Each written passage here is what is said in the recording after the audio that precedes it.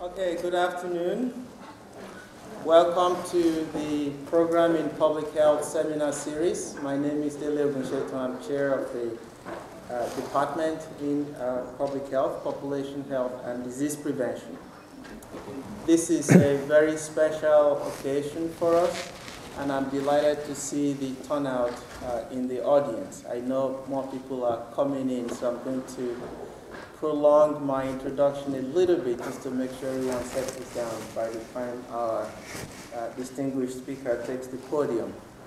As usual, this seminar series is successful because of the contributions of many of our faculty members and students across campus who feel very passionate about specific public health questions that they'd like to illuminate with the minds of people who've dedicated their lives to healthcare in various sectors of our society. Today's presentation would not have been possible without the nomination that we received from Dr. Madeleine Powell, who is in the nephrology program in the School of Medicine. And she is also the director of what we call the Roots program for the Institute for Clinical and Translational Science, which is how I got to know and work with her. So Dr. Madeleine Powell nominated our speaker, but that also means that our speaker gets to do double duties. He's already been at the Orange County Medical Center, UCI Medical Center in Orange this morning to talk to the physicians and healthcare providers there. So we're very fortunate to have him here today to speak to the main campus public health students, faculty, and friends. Dr. Jeffrey Loboski earned his Bachelor of Science degree in pre-professional studies, which is, I imagine, equivalent to our public health type bachelor's programs. But he got his at the University of Notre Dame and his doctorate of medicine from the University of California, Irvine. So he knows very well how to do that zot. He may be rusty a little bit, but we'll teach him again before he leaves. Then when he was here, he had a distinguished career as a medical school student. He received the J. Gordon Hatfield Award for Outstanding Student in the Field of Surgery. As a surgical intern at the UCI Medical Center, where he was this morning, he was also named the Resident of the Year. He completed his neurosurgical residency at the University of Iowa, and there he was recipient of the Department of Surgery's Outstanding Resident Research Award. Dr. Loboski currently serves as Associate Clinical Professor in the Department of Neurological Surgery at UC San Francisco, and he is co-director of the Neurotrauma Intensive Care Unit at NT Enloe Memorial Hospital. He has served on the board of directors for the Joint Section on Trauma and Critical Care for the American Association of Neurological Surgeons and the Congress of Neurological Surgeons. Dr. Loboski served as one of Organized Neurosurgery's 6 representatives to the American College of Surgeons Committee on Trauma that advises on national policy and policymakers on healthcare issues. He has received national and international acclaim for his work on injury prevention, and he's been invited lecturer throughout the US and abroad, and is on the Who's Who in American Medicine profile. He has served as the chairman of the board of the National Injury Prevention Foundation and has written a variety of research articles in national journals, several book chapters, and a book on health crisis in America's trauma system. He's received numerous awards for his contributions to the field of trauma and injury prevention, and in 2007, he was recognized for his distinguished teaching experience by the students and faculty of the University of California, San Francisco School of Medicine. When I asked him, as we usually do, to make sure he brings his thumb drive and we have all kinds of audiovisual equipment in the room, he says he doesn't need any of that. So that just tells you how brave a teacher he is, and we look forward to that presentation this morning. There are two groups I'd like to thank before we resume. The UC Irvine Open Courseware program, which is run by the Office of Extension, helps us record this so that those who are not able to join us physically in the room will have the opportunity to hear Dr. Loboski's talk, and we're always grateful for that service to our community at large. Secondly, Dr. Loboski is the author of a new book, It's Enough to Make You Sick: The Failure of American Healthcare and a Prescription for the Cure.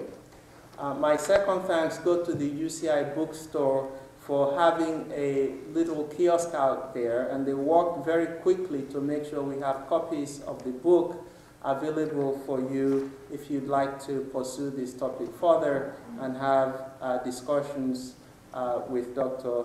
Loboski outside of the classroom.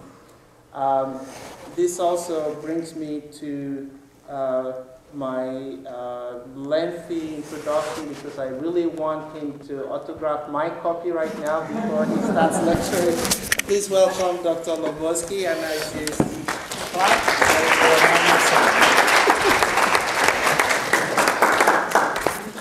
thank you. Thank you, Deli.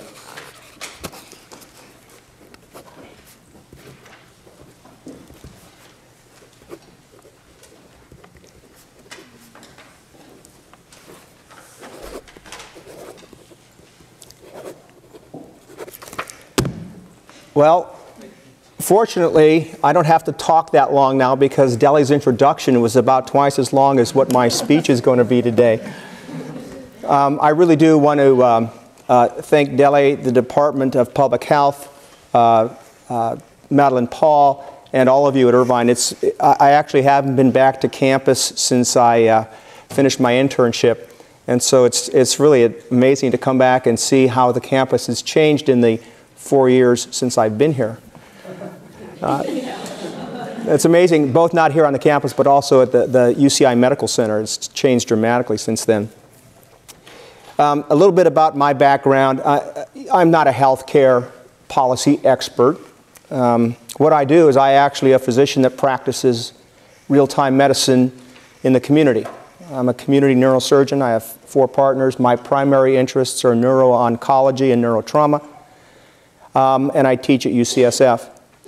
In addition, outside of that, in the other hats that I wear, I have this interest in healthcare policy. And what we're going to do today is talk a little bit about the new healthcare law. The book that Daley had referred to is really divided into 2 sections. The first part of the book kind of explains, or tries to explain to all of us, how we got into this mess. Tries to debunk the myth that America has the greatest healthcare system in the world. And then the second half of the book tries to tell you how we can properly fix it from the perspective of somebody that's working in the trenches. Now, I hope that I don't have to begin this afternoon's presentation by convincing anybody here that the healthcare system that we have in this country is severely broken and badly in need of repair. I could spend probably a couple hours citing the shortcomings, but think about it for a second. This is a healthcare system. This is a healthcare system that spends about twice as much per capita on healthcare than almost any other industrialized country, and yet is mediocre in terms of its outcome when you compare ourselves to the World Health Organization's outcomes for health and their indices. This is a healthcare system which is anchored in an insurance industry that for years has been denying policies to people who had pre-existing conditions, such as high blood pressure or diabetes, and actually needed care the most. This is a system that is supported by a pharmaceutical industry that has lost its focus. That pretty much now the majority of the drugs that they produce that are far the affordability for many of our seniors, those drugs are nothing more than copycat drugs, or what we call Me Too drugs, that are not much better than what's currently available. This is a system in which our doctors are no longer doctors. We've become healthcare providers. And you, my patients, are no longer my patient. You're a consumer. And that has frayed the very fabric of the doctor-patient relationship. It's a system in which our hospitals are increasingly becoming for-profit entities that, again, change their focus, originally being the community of patients within their geographic area to being the community of investors who invest in them. We have politicians that work in a system that is so corrupt that I can buy myself a senator and you can buy yourself a senator to make sure that real effective change is never going to see the light of day. And lastly, we've got a population of patients who increasingly enjoy looking at themselves as victims of the healthcare system. And yet, these are patients who are growing more and more obese every day and who don't want to take any responsibility for their care, but instead rely on the system to make them whole. So I would contend that certainly healthcare in the United States really isn't the best system in the world. Now, when you think about reforming a system that is so large, so cumbersome, so expensive, and yet so vital to our population, it appears certainly on the surface to be a daunting task. But I would suggest to all of you that it doesn't need to be as complicated as we make it out. As far as I'm concerned, there are three basic principles that need to be addressed to make sure that health care reform is effective and efficient. The first of those is universal coverage, making sure that every person in this country has insurance. It's a pretty good thing.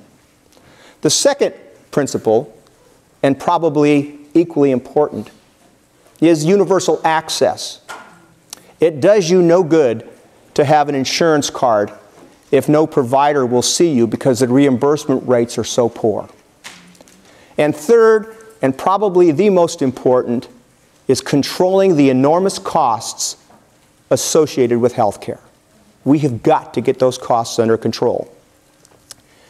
Now, those of you that paid attention 4 years ago during the presidential election of 2008, you heard all of the candidates on both sides of the aisle tell us what their individual vision was for health care reform.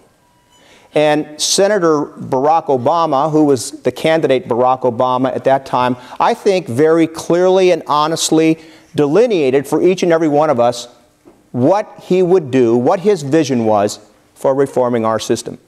He said, A, it's got to be mandatory. Everybody's got to play in the game. There's no free lunch. B, for this system to work, we've got to have a public option, a government option of health care that will go in and compete with the private sector, with the insurance companies that have been increasingly denying policies or pricing policies out of reach to many Americans. Third, he said it was essential that we allowed the federal Medicare program, the program for the elderly, to negotiate the cost of prescription drugs, just like every single other insurance company is allowed to do. He said it was time that we started focusing on evidence-based medicine and that we started focusing our attention on prevention. We as Americans sat back, we listened to the debate, we heard all of these candidates tell us what they wanted to do. We heard Barack Obama clearly tell us what he would do if we elected him.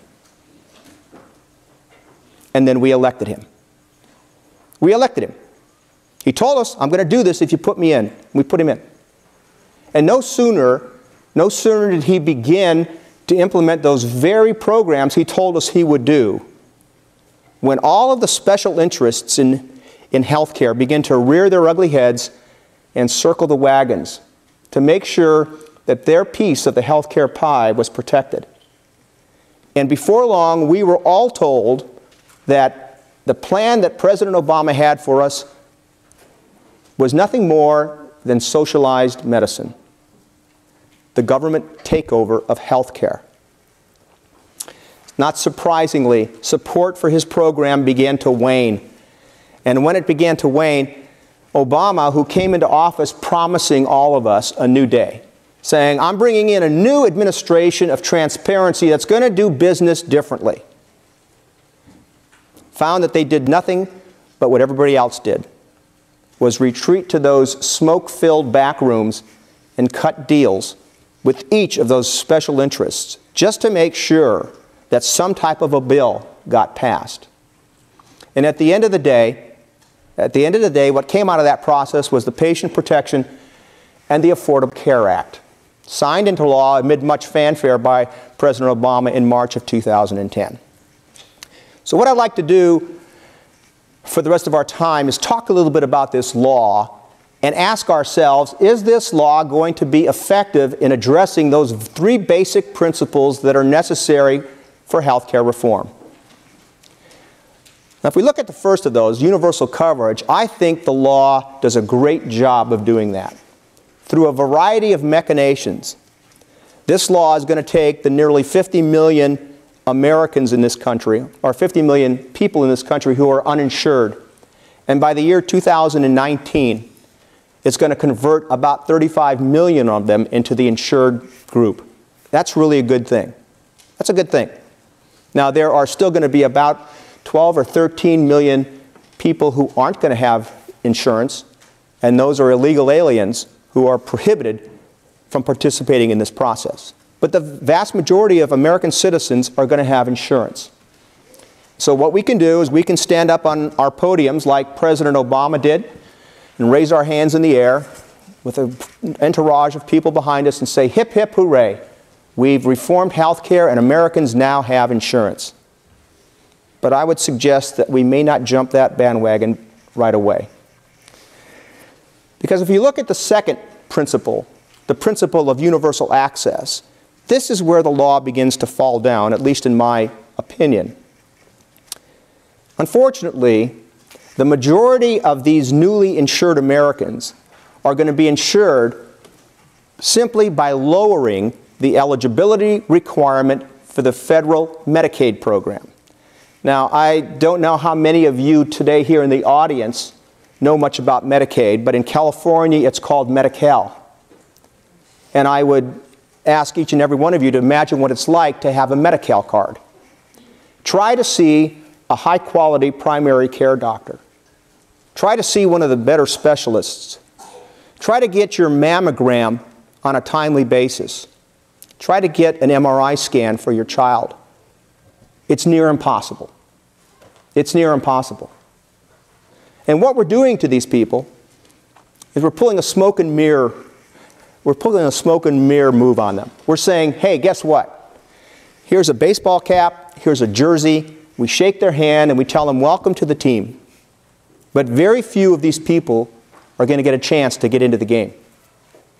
Now, the second problem, as I see it with access,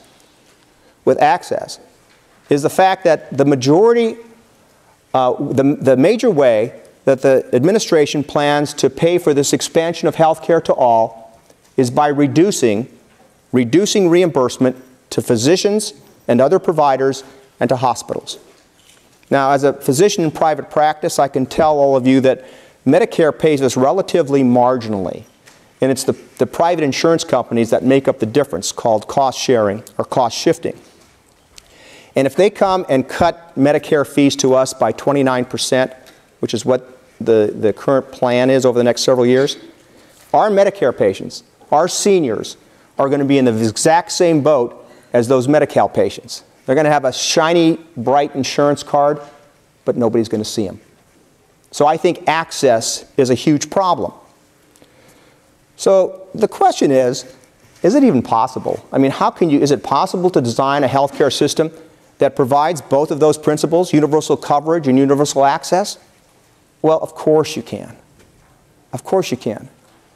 The United States is the only industrialized country in the entire planet that doesn't do that. We're the only one. So sure, you can do it. The question is how. Well, if you happen to be a conservative and you like to listen to Fox News, then you're going to come over here and you're going to say, here's what you do. You let the market take us where we need to go. Market-based medicine is the answer to our woes.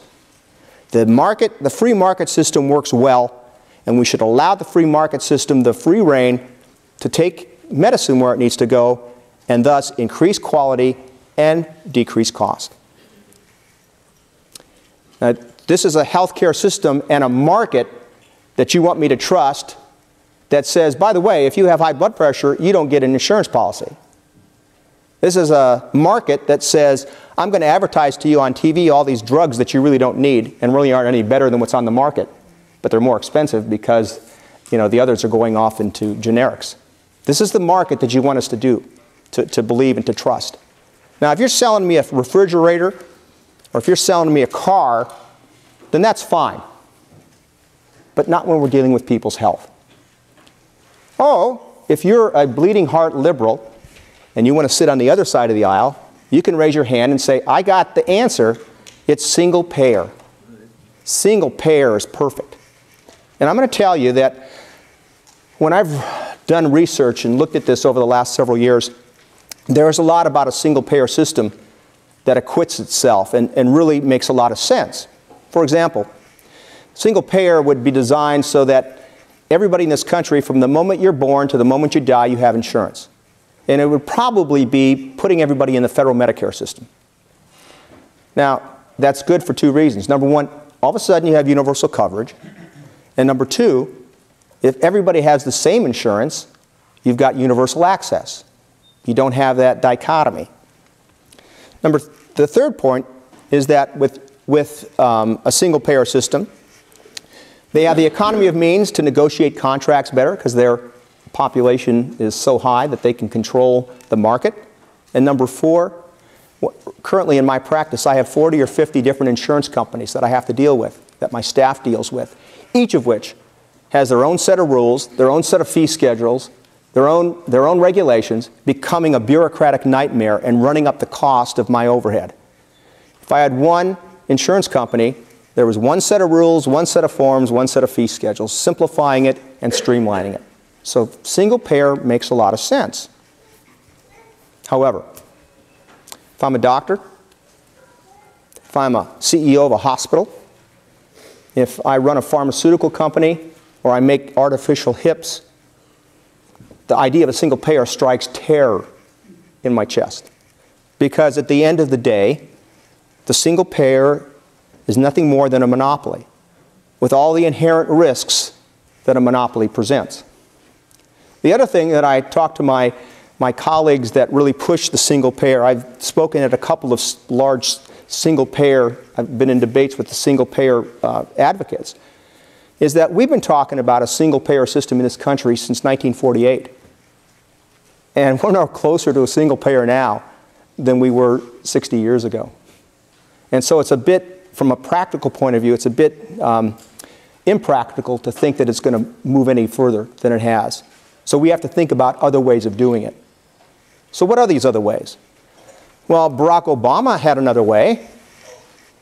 When he was running, he said he's going to create a government option. A government insurance policy, a government insurance company that will compete with the Health Nets and the Blue Crosses and the Aetnas of the world. Compete in the marketplace.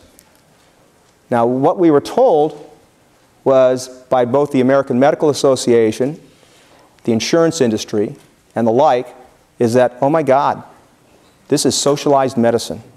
So the government takeover of healthcare. Now, if you use the word socialized medicine to criticize a program, it's guaranteed to make sure that it's not going to pass.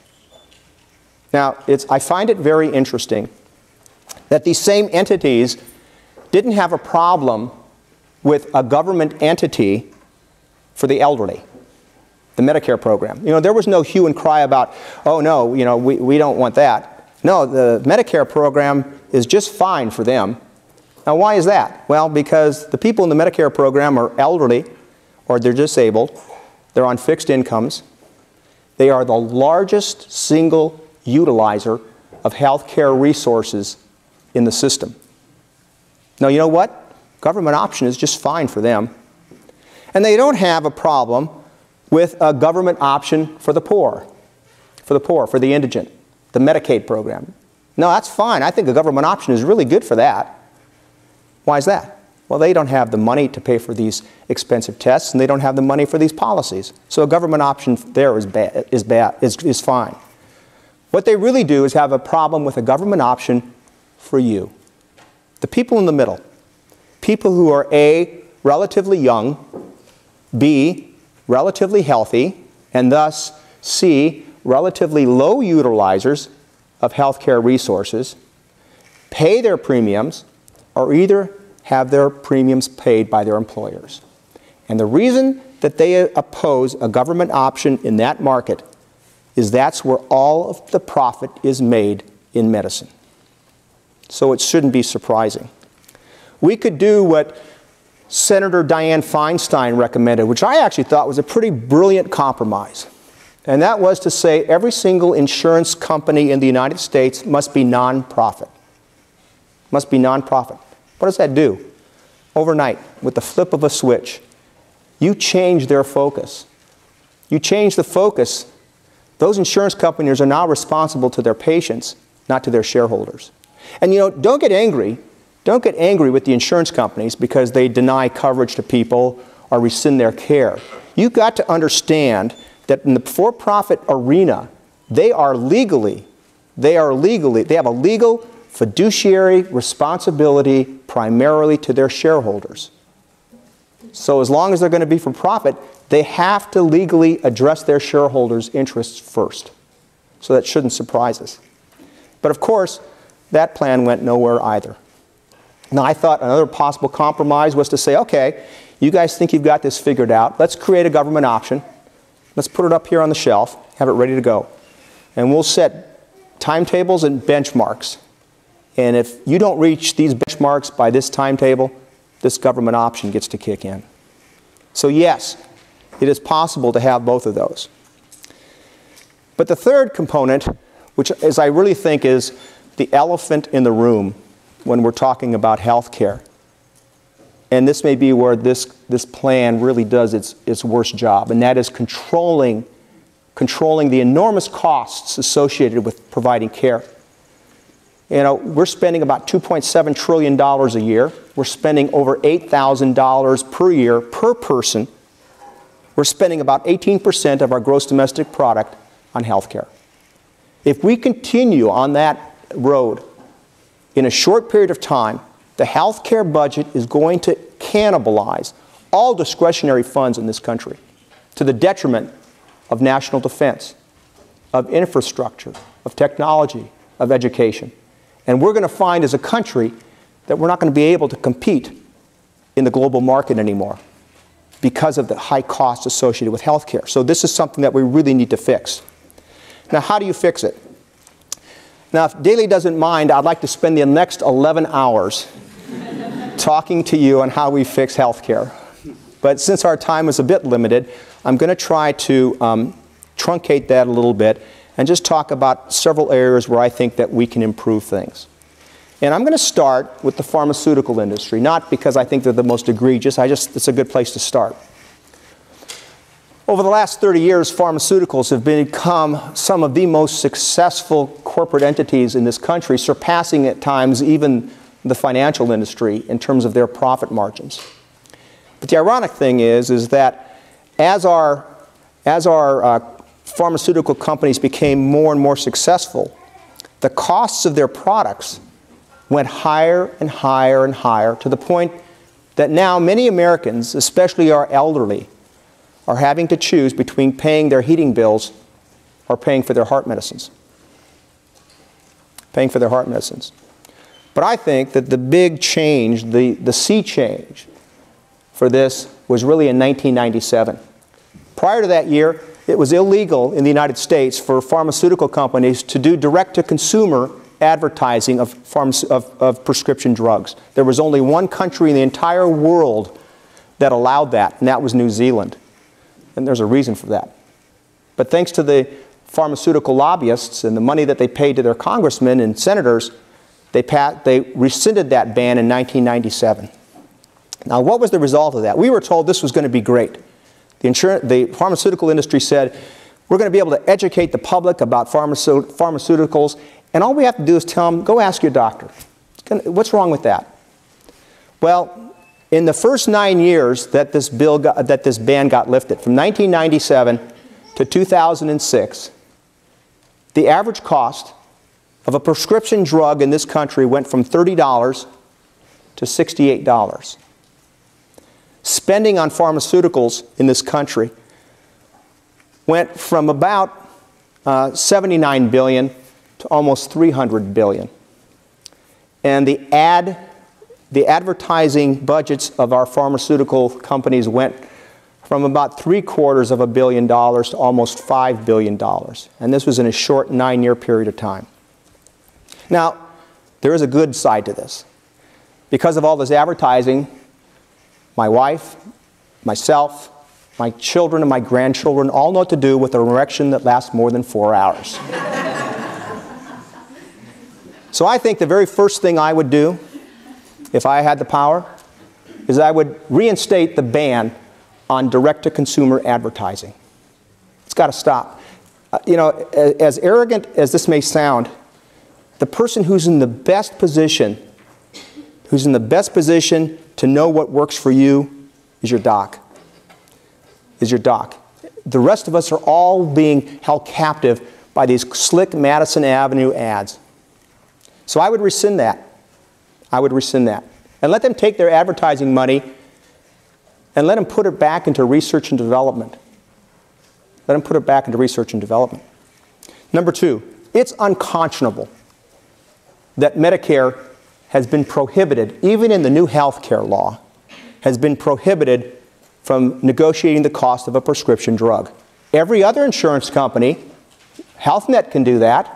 HealthNet can go to Pfizer and say, I've got 6 million lives and I want your blood pressure medicine pill, but I'm not going to pay $10 a pill. If you want my 6 million lives, you want to be on my formulary, I want a break. I want to only pay $7 for that pill. Now, Medicare has 60 million lives. Imagine what kind of market strength that would be. But back when George Bush II passed his Prescription Drug Act, which, by the way, was written by the pharmaceutical industry, in it were two provisions. One, prohibiting Medicare from negotiating the cost of drugs, and number two, prohibiting Americans from buying drugs from Canada. So I would change that immediately. You know, even conservative estimates suggest that if that's all you do differently, is let them negotiate the cost of drugs, the savings will be somewhere between $70 and $100 billion a year. Almost $1 trillion over the next decade. That's huge. Okay, number two. Most of the drugs that are coming down our pipeline are not life-saving drugs that are going to cure cancer, are going to change autism, are going to make diabetes a thing of the past. Most drugs that are coming down the market are nothing more than replications of drugs that are currently on the market but are soon to go off patent.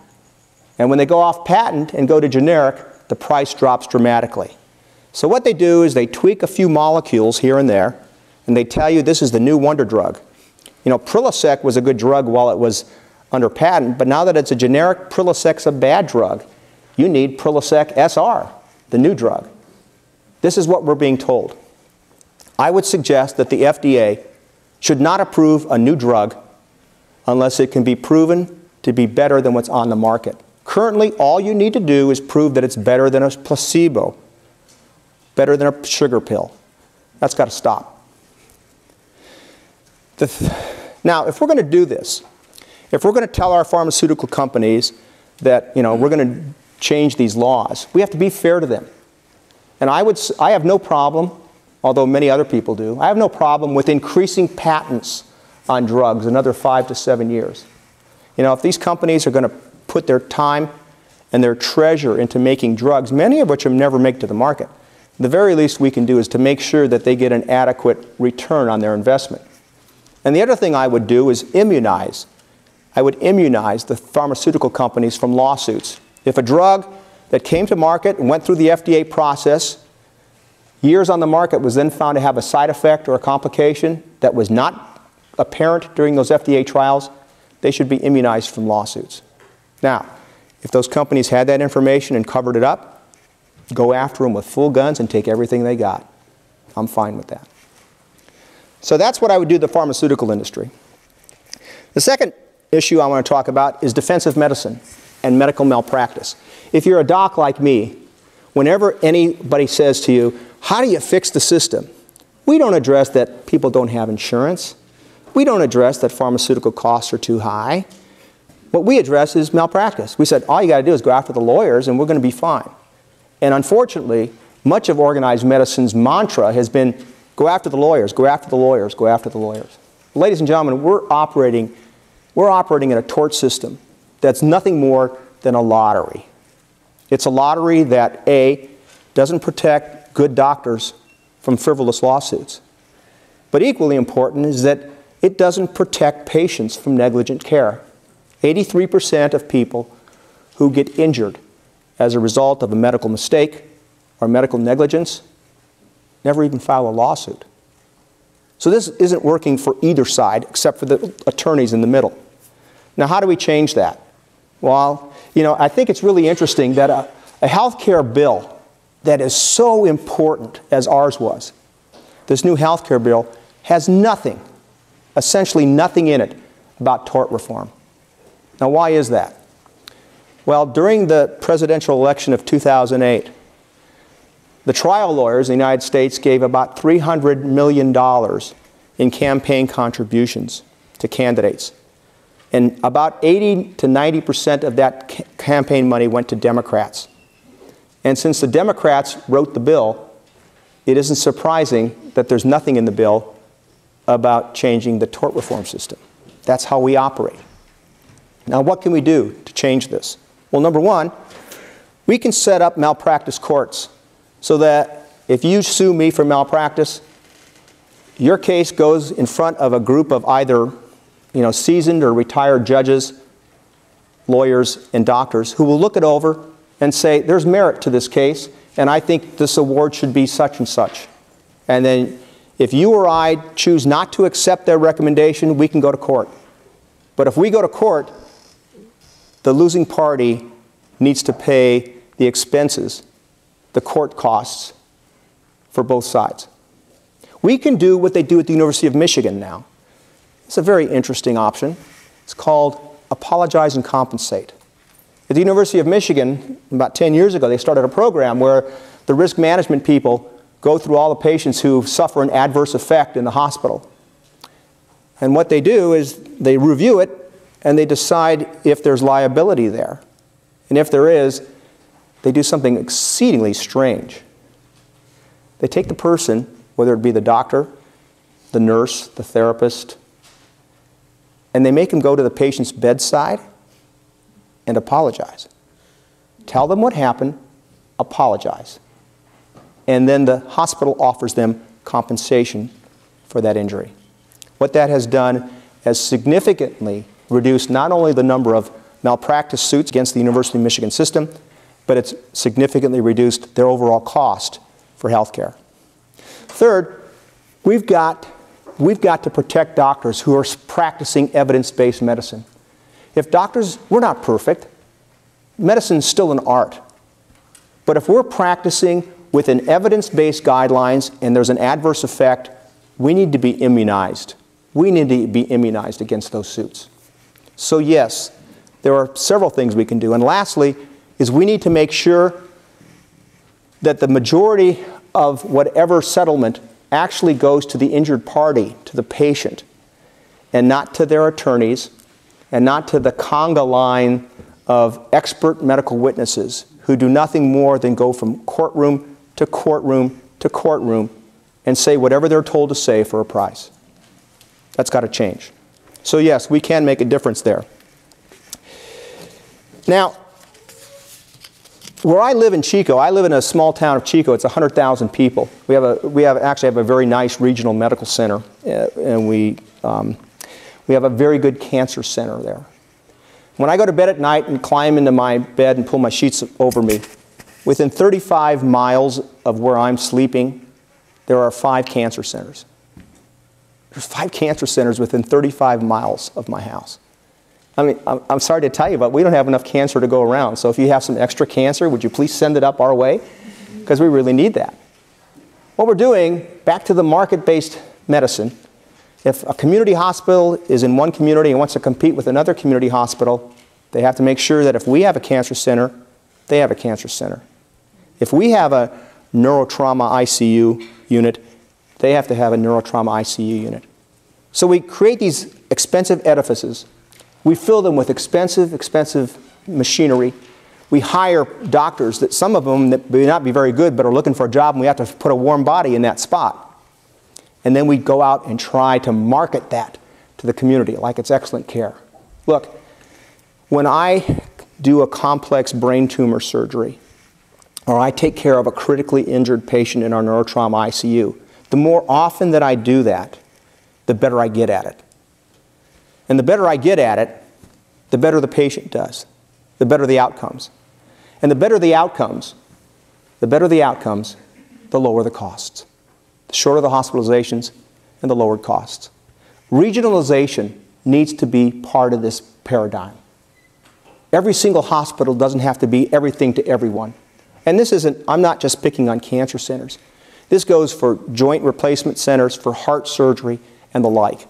It's time that we started looking at geographic populations, creating centers of excellence, and making sure that high volumes were being done at those centers to improve those outcomes. So I think that regionalization is certainly important.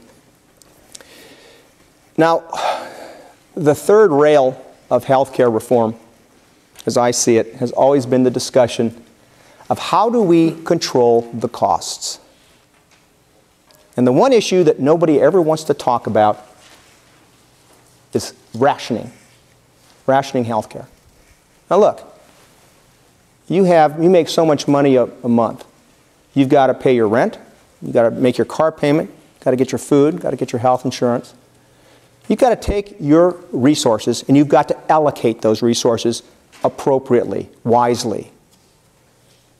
The same should be said for our healthcare system. We do not have infinite resources. We have finite resources, and what we need to do is make sure that we're better stewards of those finite resources, so that what we're spending on patients actually benefits them and not necessarily me.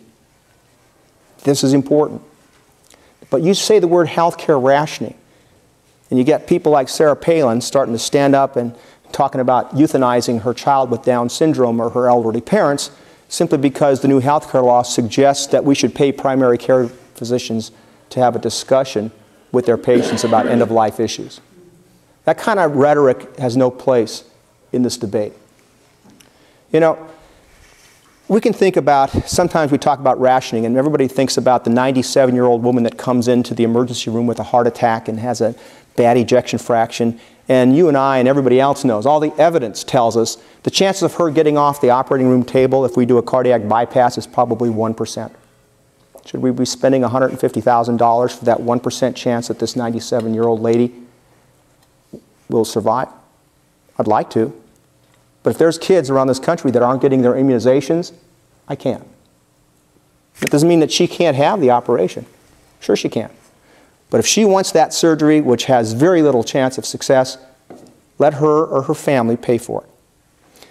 Now the problem is the other end of the spectrum.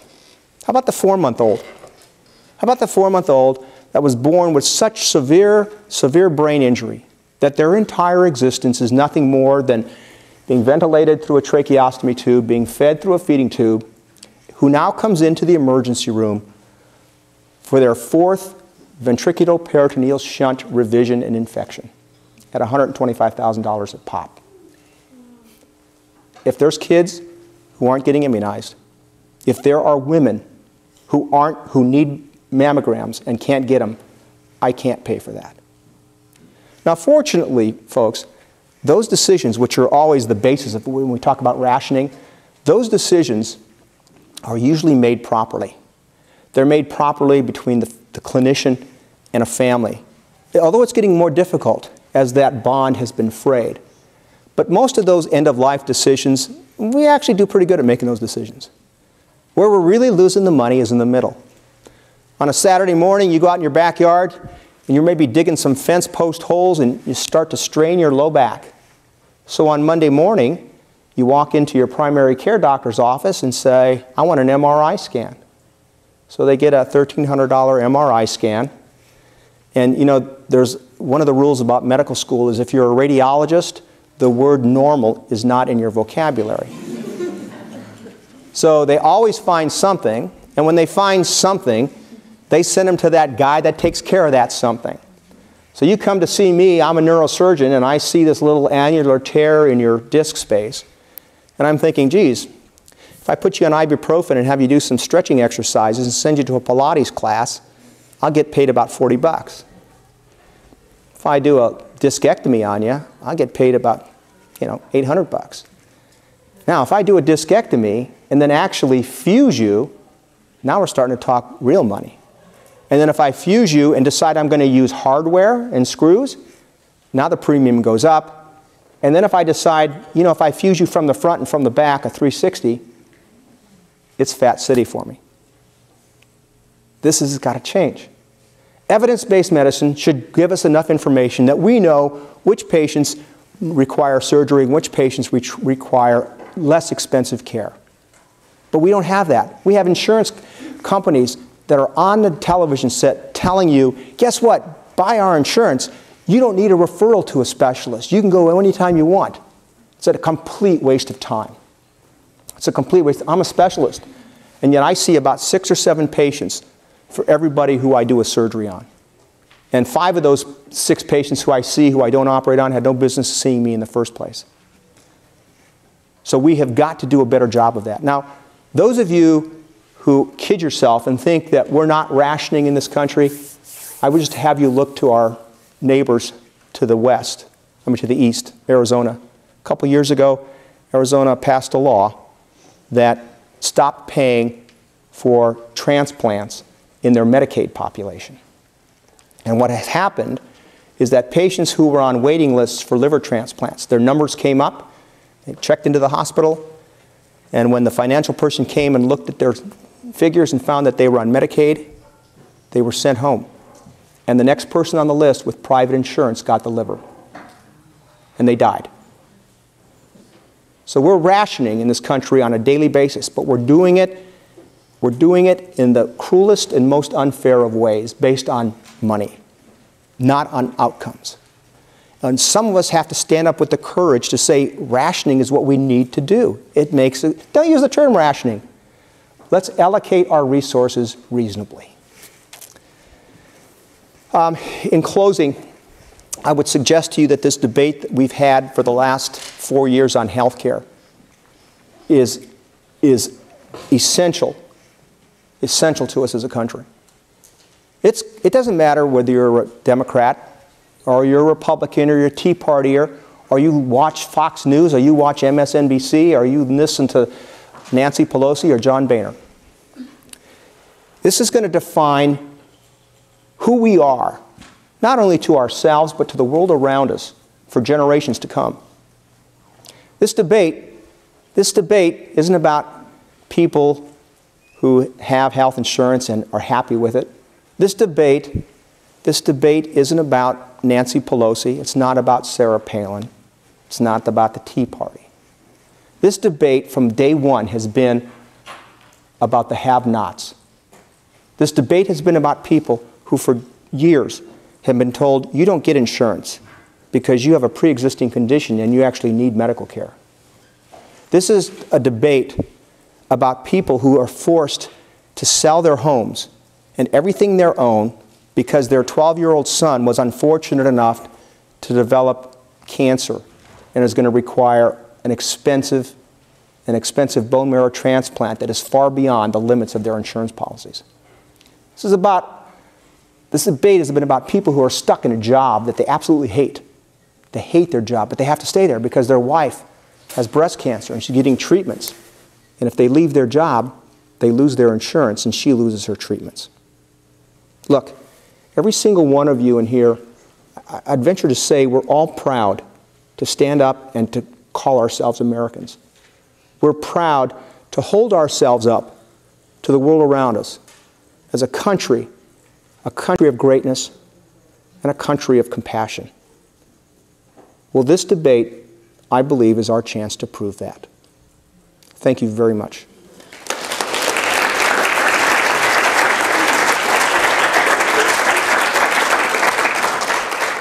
Daley, do you want to? We have time for a few questions or comments. Yes. Thank you for your provocative talk. I'm interested in knowing, should healthcare reform be tied to immigration reform? You talked about how there's 12 to 13 million immigrants, and coming into this country, they're typically young and healthy. Therefore, they would decrease the risk pool for insurance. What are ways do you think this could move forward in the future? And if it's, is it practical? And, if not now, when? Right. Well, the problem is that your question has to deal with two different issues, healthcare and immigration. Probably two of the most divisive issues that we have in this country. And it's difficult to marry the two. Actually, in my book, I have a chapter where I talk about what do we do with the illegals. And, I'm going to admit to you, I don't know the answer to that. What I can tell you is that in other countries, what they do is if somebody gets sick or somebody gets hurt, they take care of them. They take care of them, and that's it. And they take care of them for free within their own healthcare system. We don't do that here. I gave a speech in Italy several years ago, and I actually, the day before my speech, fell down and broke my nose, had a cut, taken to an ambulance, had a CAT scan, a plastic surgeon and an ENT guy see me. And I'm thinking, holy crying out loud, how am I going to pay for this? And I'm thinking my visa's only got so much backup. So I kind of handed them my visa and closed my eyes, and they said, no cost. And I said, you got to be kidding me, this is dumb. And they said, no, people in our country are covered. Now, if I had high blood pressure or I had cancer and I wasn't in an emergency, they'd say go back to the United States and get your care. But it's an emergency, take care of it. And I kind of think that's how we should be doing here. Until we get a good handle on how to reform the immigration system, at the very minimum, we can't deny care to people who need emergency care. But I'm not sure that we should be giving people who are breaking the law till the law is changed, if we should be giving them primary care, giving them blood pressure medicine. I think we should do the same thing that they do in other countries and say, this isn't an emergency, go back to your home and get your care. That's kind of the best way I can do that now until we figure out a better way of dealing with the immigration issue. Yes, ma'am? What do you think about the issue of fraud? There's been a lot of talk about Medicare fraud, and there's been some big cases that they've busted open. And I just want to hear your opinion about that. If we went to any of these solutions, what do you think? How do you think anti-fraud should? Absolutely, you're correct. And I think the good news, I have good news for you. They're moving in the right, and George Bush, when he was as president, started this. And Barack Obama has continued it. And each year, the money available for the fraud and abuse department is increasing. Now, I don't know what the current problems going on, if they're going to tighten it down. But they're making excellent progress at that. But, there is so much fraud. And part of that comes back to the, can you imagine them on television saying, get your motorized wheelchair. You don't have to pay a thing. Now, how many people are driving around in these motorized wheelchairs that cost several $1,000s that don't have to pay a thing for them, that don't even need them? I don't think medicine should be marketed. I'll decide if you need a motorized wheelchair. And then there's outright fraud and they are doing a much better job of controlling that now. So I think that there's something good on the horizon there.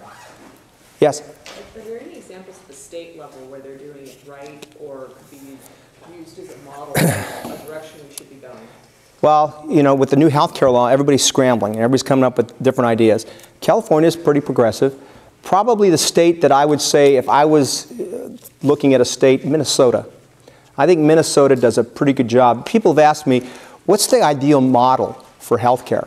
And I'm going to suggest to you that it's an HMO. And everyone's going, are you kidding me? There's three groups that I hold up as a great example. Kaiser Permanente, the Cleveland Clinic, the Mayo Clinic. These are 3 really good examples of high-quality medicine at reasonable costs with good outcomes. Now, what do they have in common? Number 1, all 3 of those entities are nonprofit. Number 2, all 3 of those entities salary their doctors. They're not fee-for-service. They pay them, but they also salary them very well. And they bring high-quality docs into their program. And number 3, the most important, is that the primary care doctors actually keep the gate.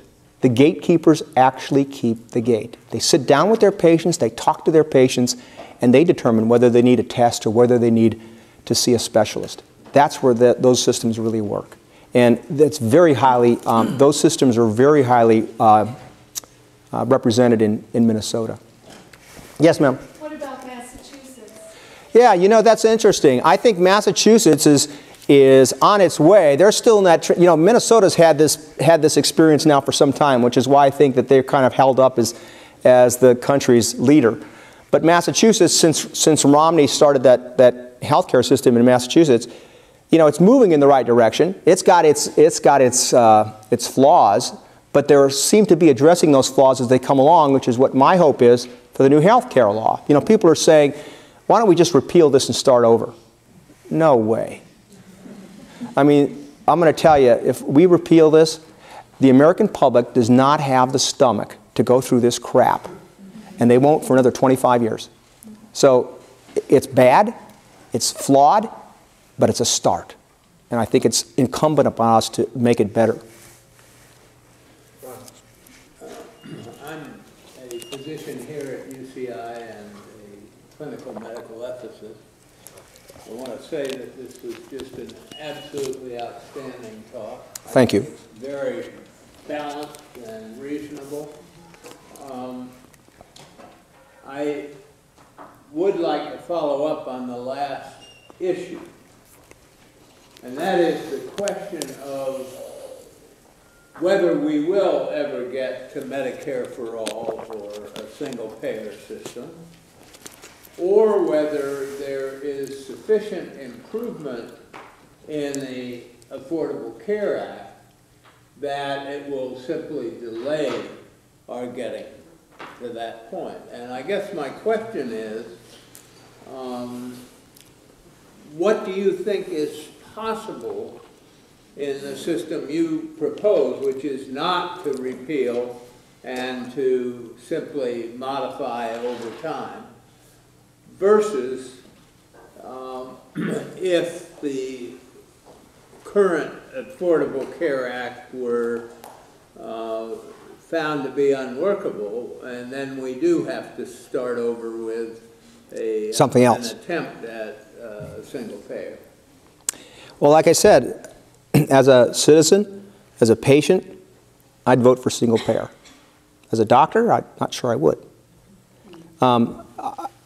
I don't think, I mean, if you stop and think, you know, we have this healthcare law, you know, is flawed, but there's a lot of things that are like uncontroversial that became controversial.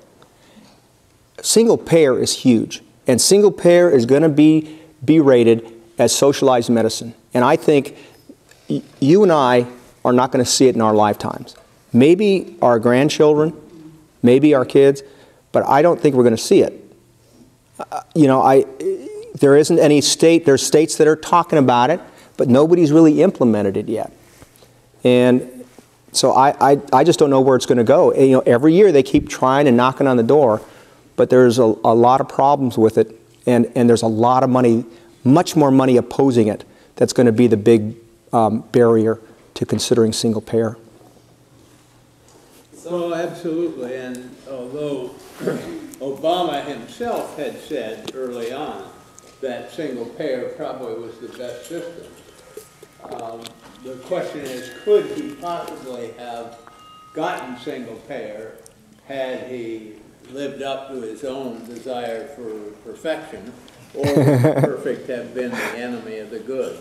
Well, you know, it's interesting because the Democrats have always been the heart and soul of the single payer camp. And yet, when Max Baucus who's the senator from Wyoming or North Dakota, when Max Baucus was put ahead of putting together this Affordable Care Act, he got up and the very first day he said, look, everything is going to be on the table. We're going to think about everything. We're going to be open to every idea except a single payer. And I'm thinking, I'm hearing this from the crib of the Democratic Party. Chances a single payer making much progress isn't very bright. If we were to simply remove the age restriction on the government, the Medicare? Yeah. Is the problem that we wouldn't have enough money to compete with the private sector because everybody will use. Yeah, well, the money's there, and okay, if you want to say, okay, I got $2.6 trillion to spend, you could spend it. I mean, if you read the single payer people, or Medicare for all people, they tell you the money's there because there's all these savings because they're going to be able to negotiate better contracts with docs and hospitals and pharmaceutical companies. And all the money that's currently being put in the system by the employers are still going to be put in the system. You're just shifting it from a for-profit insurance model to a more neutral, better model than that. It was interesting. I gave a speech a year or so ago to a group of professors, UC professors, and afterwards this woman came up to me and said, I loved your talk. There's always that but. And she said, I loved your talk, but I disagreed with what you said about having a role of government in healthcare. And I said, I get that all the time. I understand. Why you do that? And she says, well, I don't want the government touching my healthcare. I love my healthcare. I said, well, is it affordable? Yes. Can you see any doctor you want? Yes. So you're happy with it? She says, yes. And I'm afraid if we let the government in it, they'll screw it up. So I said, well, who's your insurance company? And she said, Medicare. Well, on that note, you've enlightened us, and we would never make that mistake again in talking to you. Talking from our colleagues and friends, thank you so much. Thank you, Dave. Thank you very much.